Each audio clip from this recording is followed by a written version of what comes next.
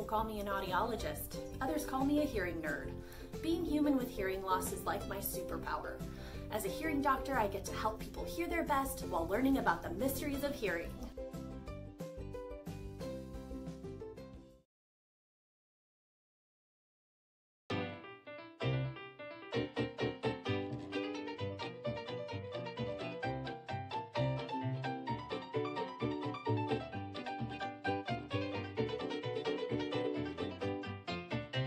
Hello humans, welcome back to Dr. Rose Helps You Hear. I'm Stephani Rose, I'm an audiologist, and today I'm going to show you what I do when your hearing aid stops working. So, if you saw my other video for what you do when your hearing aid stops working, first I do all of those things. I change your filter, I check your tubes for moisture, and I also change the battery. So, taking these things all one step further in the hearing aid lab is part of the process to troubleshoot whether or not your hearing aid needs to go out for service. So some of the things that we do first is suction out the device. So I have a fancy needle suctioner machine. Oops. Okay, I'll get a new one. I keep my clean tabs in the cabinet. And this is called an AuraCare. It's sort of an ancient machine, but it's good and trusty. So I'll take the hearing aid and I'll suction out all the microphones and the vents and see if I can clear debris that way. Another thing that we'll do is routinely replace tubing for the behind the ear hearing aids. So for this type, we replace tubing because when tubing gets hard, it stops the sound. If there's debris in the tube, it will stop the sound. I also have an array of filters in here for all the different types of hearing aids.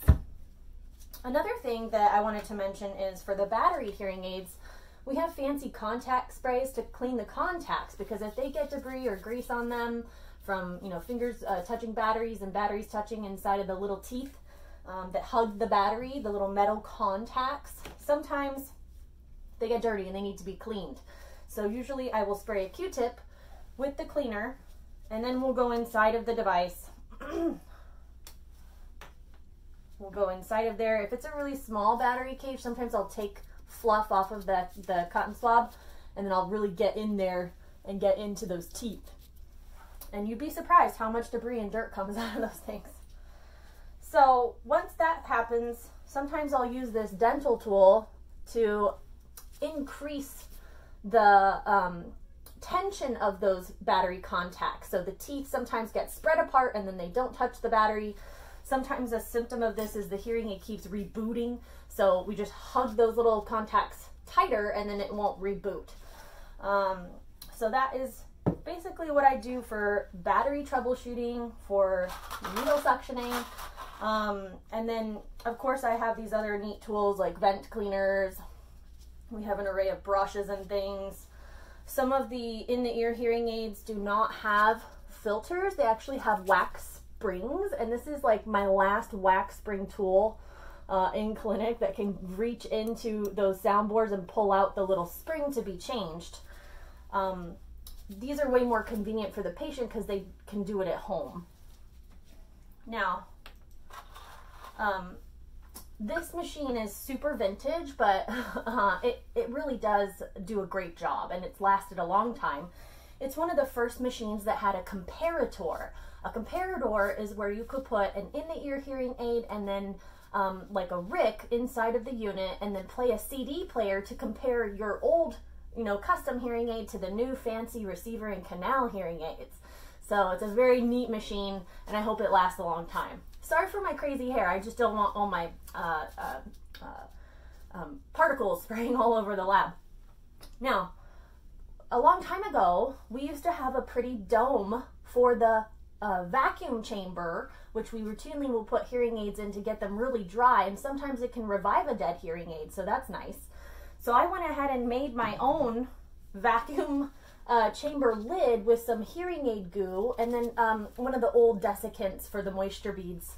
So, so now, and I'm going to kind of pan down so you can see this. So over here is my vacuum chamber. This is the vacuum chamber here. And, sorry for the trash.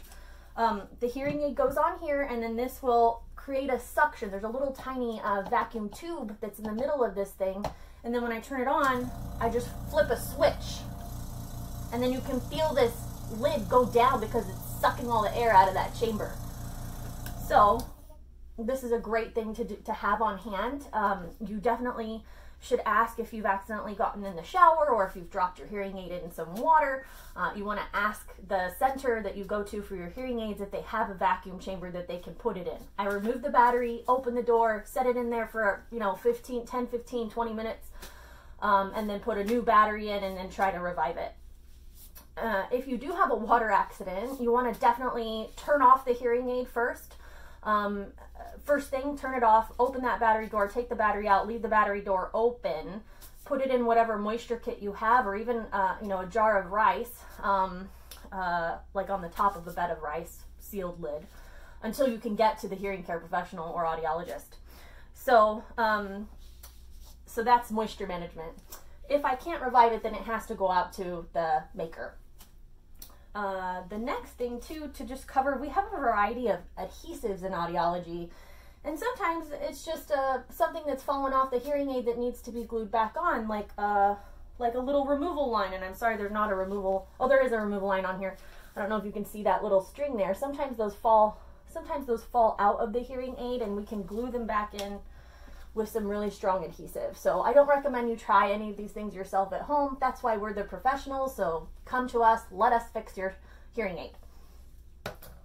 This one, I had to write not glue because I've accidentally grabbed it before. This is the unglue. So for people who decide to put super glue on their tubing inside of their ear molds at home, especially during the pandemic, this has actually been kind of a common thing that we're seeing. A little soak of this will help to free up that old tubing from the ear mold so that you can start over. The other thing we use a lot for tubing is thin cement. So you don't want a strong glue, you just want something that's going to position that tube in there and hold it in there pretty well over time for like a 3-month period. This is lighter glue, so it's not going to hold forever, and your tube will eventually come out of your ear mold, and that's when you want to go visit your audiologist or hearing care professional so that they can put a new tube in there with some more thin cement. I also have some, battery testers and all kinds of different tools in here. I've got clippers, cutters. I've got little shot glasses that I like to put the ear molds in with soapy water and then give them a nice cleaning in my sonic cleaner. And then we, totally blow them dry and then get them all back on the hearing aid. The one thing that I get really excited about that we have that you can't necessarily do at home, and you probably shouldn't, is UV material. So what is UV material? Well, we have it in these little plungers, and it's a liquid that you put on the hearing aid for different reasons, and then you cure it with a UV light, okay? It gets hard after that. It's just like acrylic nails get hard. It comes out as like kind of a liquidy powder, but this stuff is actually pure liquid. So some of the things I use that for is to create a better seal around an in-the-ear hearing aid. So I will apply a little thin, what we call a barber pole, around the canal portion of the in-the-ear hearing aid. We can also do it around the canal portion of an acrylic ear mold, and then cure it with the light. So if you cure it with the light, that basically creates more space, so more surface area that will be touching in the canal if someone has lost a little bit of weight and it's just causing a little bit of feedback, or perhaps that custom fit just isn't quite right anymore for whatever reason. So that is a great thing to have on hand. It's great to be trained on UV material as an audiologist, a dispenser, because I can help solve problems right here. We don't have to start all over or send the hearing aid out for repair.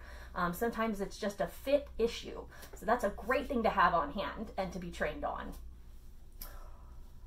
All right, so that's pretty much the conclusion of my video for today. If I think of other things to show you guys in the lab, I definitely will.